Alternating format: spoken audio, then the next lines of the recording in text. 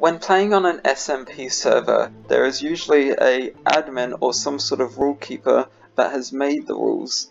These rules usually involve ones that are just understood and kept by the players themselves. For example, no griefing and stuff like that. And then there are ones that are hard-coded into the game itself, such as no PvP, which is what I'm on here about today. I've recently been playing on this SMP server, but I've always had one problem with it. There's no PvP allowed, as in it's completely disabled. You can't hit anyone else with your weapons, and I find that annoying. So that is what I'm going to be talking to you about today. How to PvP on a non-PvP server. Now, there are of course the usual ways, things that people do in actual normal PvP, such as lighting things on fire with a flint and steel, and lava. But here's the kicker. On the PvP server, on the SMP server that I'm on, lava damage and fire damage has been disabled in the overworld. Yeah, I know, ridiculous. So you have to be a bit more creative, which is what I'm going to get into today. Now, I found a couple of different ways that you can cause damage to other players. One of them is with the wolf pet. Now, by using a tamed wolf, if you can get them to somehow attack the wolf, then the wolf will start attacking them as well as any other wolves that you have, which can very quickly deplete their health. But the problem is, it's hard to get them to attack it, so I don't really see it as a viable option. Plus, wolves are kind of ugly. Yeah, I'm not a dog person, I'm a cat person, sue me.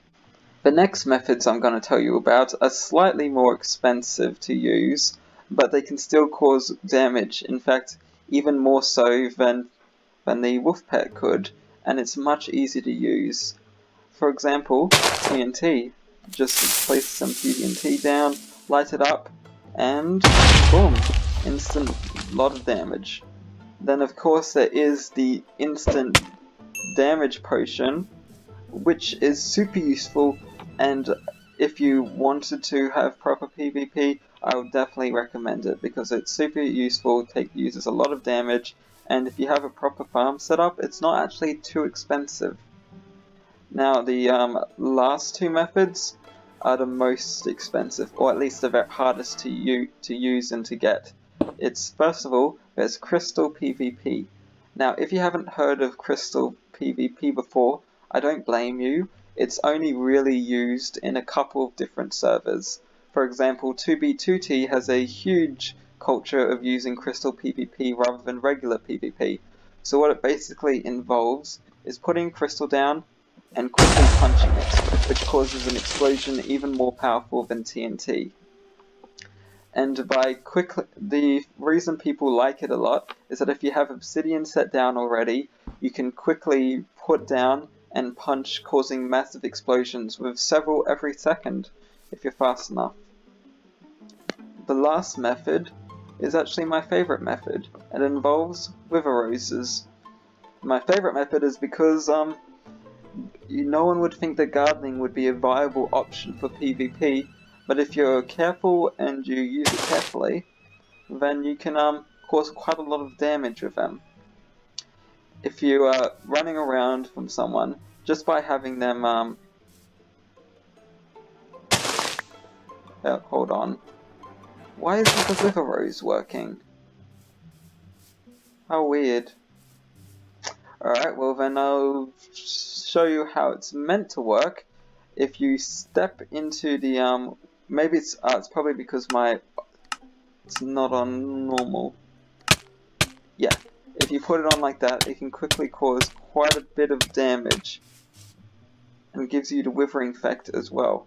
Just by having it over there for a few seconds, your health quickly drains, and you can die pretty quickly.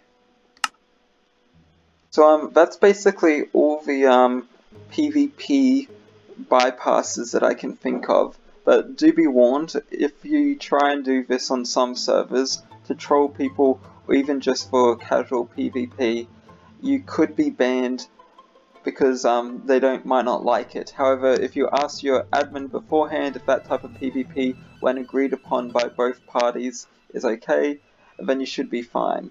So thank you for watching, and hopefully you don't use these methods to get into trouble. Bye.